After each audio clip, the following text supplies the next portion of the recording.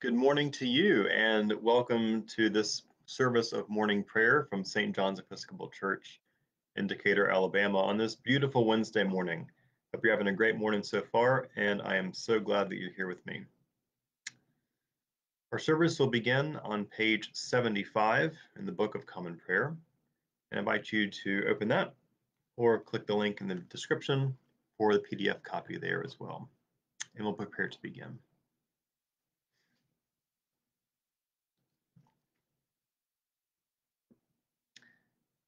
Jesus said, "If anyone would come after me, let him deny himself and take up his cross and follow me."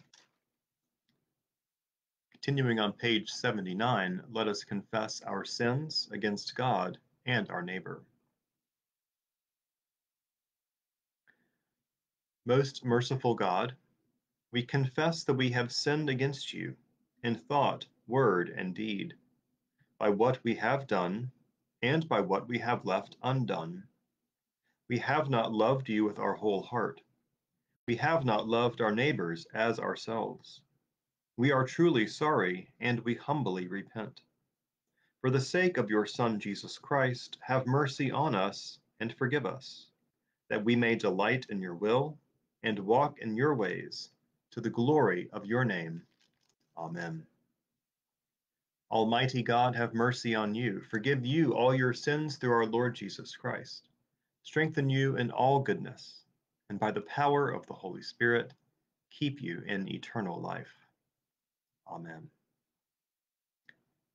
Lord, open our lips, and our mouth shall proclaim your praise. Glory to the Father, and to the Son, and to the Holy Spirit, as it was in the beginning, is now, and will be forever. Amen. Continuing on page 82, we'll say together the Venite.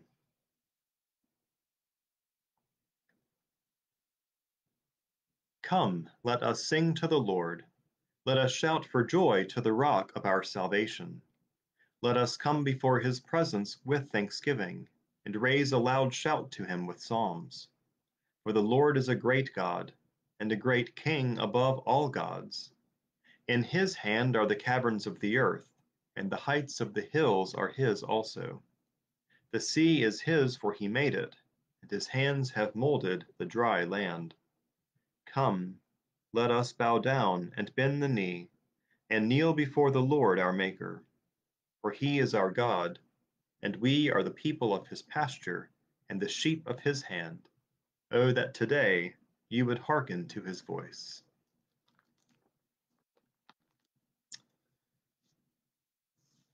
The psalm for this morning is Psalm 72, and that can be found on page 685 in the Book of Common Prayer.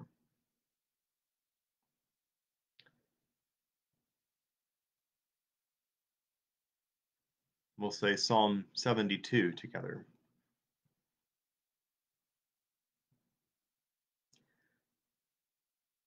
Give the king your justice, O God, and your righteousness to the king's son, that he may rule your people righteously, and the poor with justice, that the mountains may bring prosperity to the people, and the little hills bring righteousness. He shall defend the needy among the people. He shall rescue the poor and crush the oppressor. He shall live as long as the sun and moon endure, from one generation to another. He shall come down like rain upon the mown field, like showers that water the earth. In his time shall the righteous flourish. There shall be an abundance of peace, till the moon shall be no more. He shall rule from sea to sea, and from the river to the ends of the earth. His foes shall bow down before him, and his enemies lick the dust. The kings of Tarshish and of the isles shall pay tribute, and the kings of Arabia and Saba offer gifts. All kings shall bow down before him, and all the nations do him service. For he shall deliver the poor who cries out in distress, and the oppressed who has no helper. He shall have pity on the lowly and poor, He shall preserve the lives of the needy. He shall redeem their lives from oppression and violence, and dear shall their blood be in his sight. Long may he live, and may there be given to him gold from Arabia. May prayer be made for him always, and may they bless him all the day long. May there be abundance of grain on the earth, growing thick even on the hilltops. May its fruit flourish like Lebanon, and its grain like grass upon the earth. May his name remain forever, and be established as long as the sun endures. May all the nations bless themselves in him, and call him blessed. Blessed be the Lord God, the God of Israel, who alone does wondrous deeds.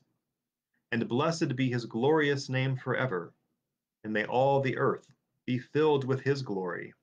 Amen. Amen. Glory to the Father, and to the Son, and to the Holy Spirit, as it was in the beginning, is now, and will be forever. Amen.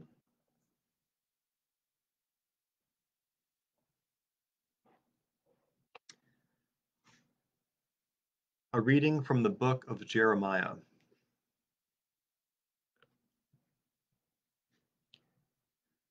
The Lord said to me in the days of King Josiah, have you seen what she did, that faithless one, Israel? How she went up on every high hill and under every green tree, and played the whore there? And I thought, after she has done all this, she will return to me. But she did not return, and her false sister Judah saw it. She saw that for all the adulteries of that faithless one, Israel, I had sent her away with a decree of divorce. Yet her false sister Judah did not fear, but she too went and played the whore. Because she took her whoredom so lightly, she polluted the land, committing adultery with stone and tree. Yet for all this, her false sister Judah did not return to me with her whole heart, but only in pretense, says the Lord. Then the Lord said to me, faithless Israel has shown herself less guilty than false Judah. Go and proclaim these words toward the north, and say, return, faithless Israel, says the Lord. I will not look on you in anger, for I am merciful, says the Lord. I will not be angry forever. Only acknowledge your guilt, that you have rebelled against the Lord your God, and scattered your favors among strangers under every green tree, and have not obeyed my voice, says the Lord. Return, O faithless children, says the Lord, for I am your master. I will take you from one from a city, and two from a family, and I will bring you to Zion. I will give you shepherds after my own heart, who will feed you with knowledge and understanding. And when you have multiplied and increased in the land, in those days, says the Lord, they shall no longer say, the ark of the covenant of the Lord. It shall not come to mind, or be remembered, or missed, nor shall another one be made. At that time Jerusalem shall be called the throne of the Lord, and all nations shall gather to the presence of the Lord in Jerusalem. And they shall no longer stubbornly follow their own evil will. In those days the house of Judah shall join the house of Israel, and together they shall come from the land of the north to the land that I gave your ancestors for a heritage.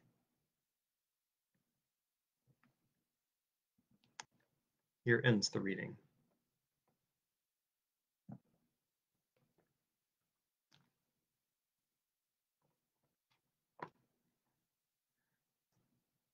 On page 90, we'll say Canticle 13, a song of praise.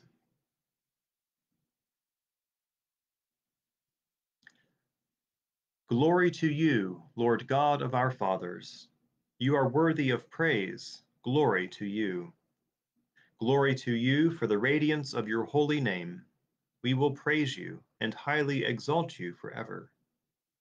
Glory to you in the splendor of your temple. On the throne of your majesty, glory to you. Glory to you, seated between the cherubim. We will praise you and highly exalt you forever. Glory to you, beholding the depths. In the high vault of heaven, glory to you. Glory to you, Father, Son, and Holy Spirit. We will praise you and highly exalt you forever.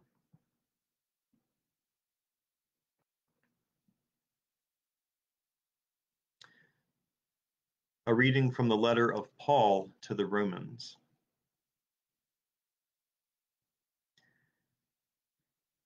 Since they did not see fit to acknowledge God, God gave them up to a debased mind and to things that should not be done. They were filled with every kind of wickedness, evil, covetousness, malice, full of envy, murder, strife, deceit, craftiness. They are gossips, slanderers, God-haters, insolent, haughty, boastful, inventors of evil, rebellious towards parents, foolish, faithless, heartless, ruthless. They know God's decree that those who practice such things deserve to die, yet they not only do them, but even applaud others who practice them. Therefore, you have no excuse, whoever you are, when you judge others. For in passing judgment on another, you condemn yourself, because you, the judge, are doing the very same things. You say, "We know that God's judgment on those who do such things is in accordance with truth." Do you imagine, whoever you are, that when you judge those who do such things, and yet do them yourself, you will escape the judgment of God? Or do you despise the riches of his kindness and forbearance and patience? Do you not realize that God's kindness is meant to lead you to repentance? But by your hard and impenitent heart, you are storing up wrath for yourself on the day of wrath, when God's righteous judgment will be revealed. For he will repay according to each one's deeds. To those who by patiently doing good seek for glory and honor and immortality, he will give eternal life. While for those who are self-seeking and who obey not the truth but wickedness, there will be wrath and fury.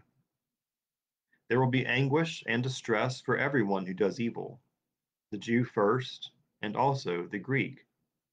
But glory and honor and peace for everyone who does good, the Jew first, and also the Greek. For God shows no partiality. Here ends the reading.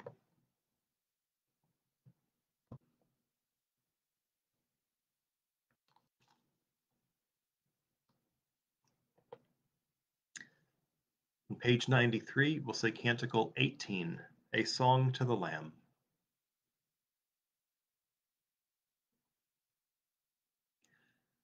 Splendor and honor and kingly power are yours by right, O Lord our God, for you created everything that is, and by your will they were created and have their being.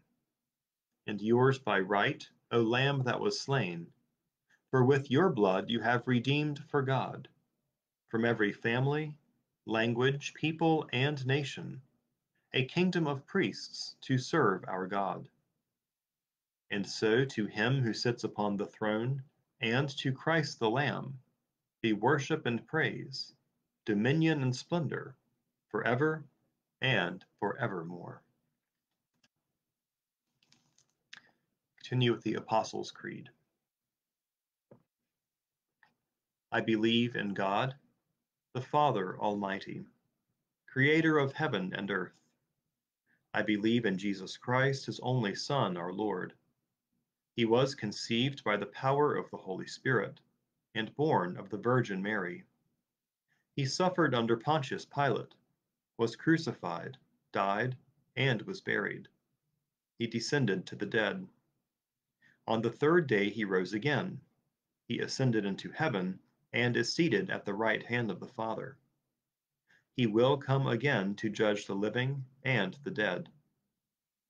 I believe in the Holy Spirit, the Holy Catholic Church, the communion of saints, the forgiveness of sins, the resurrection of the body, and the life everlasting. Amen. The Lord be with you. Let us pray.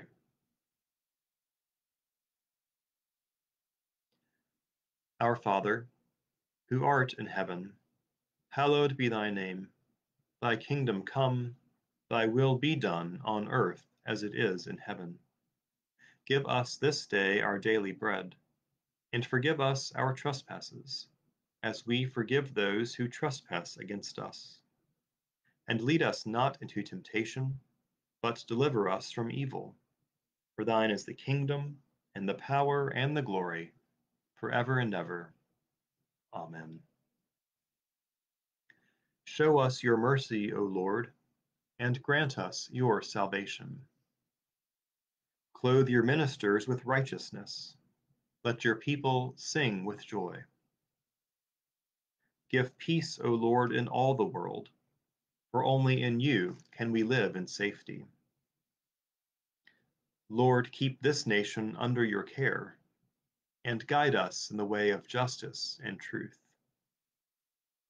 Let your way be known upon earth, your saving health among all nations. Let not the needy, O Lord, be forgotten, nor the hope of the poor be taken away. Create in us clean hearts, O God, and sustain us with your Holy Spirit. O God, whose glory it is always to have mercy, be gracious to all who have gone astray from your ways, and bring them again with penitent hearts and steadfast faith to embrace and hold fast the unchangeable truth of your word, Jesus Christ, your Son, who with you and the Holy Spirit lives and reigns one God, forever and ever. Amen. Lord God, Almighty and everlasting Father, you have brought us in safety to this new day. Preserve us with your mighty power, that we may not fall into sin, nor be overcome by adversity. And in all we do, direct us to the fulfilling of your purpose. Through Jesus Christ our Lord. Amen.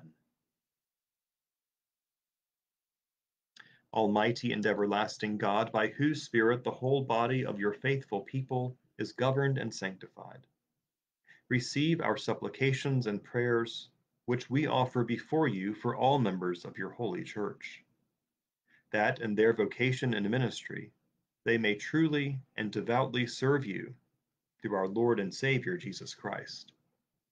Amen. I now invite you to offer your own prayers of intercession and thanksgiving.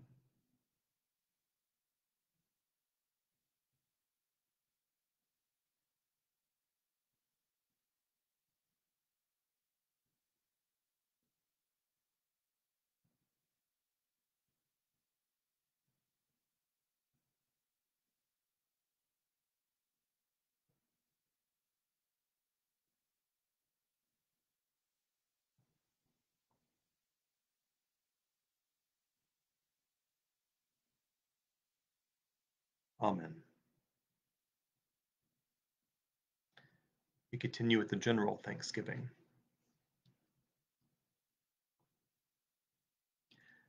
Almighty God, Father of all mercies, we, your unworthy servants, give you humble thanks for all your goodness and loving kindness to us and to all whom you have made.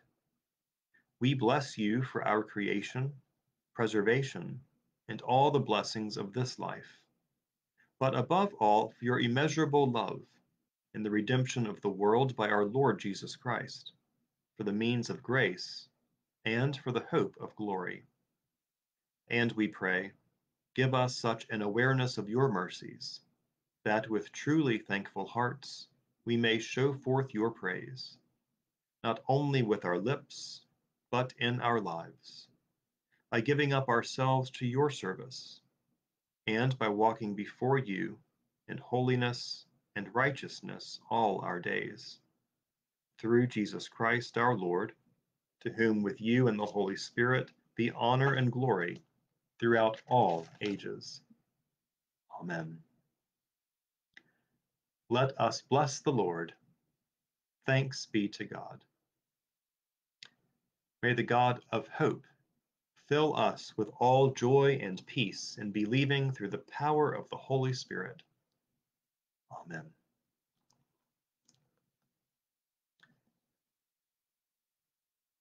It's wonderful to have you with me this morning. Hope you have a great rest of your day. I look forward to seeing you all again very, very soon. God bless you.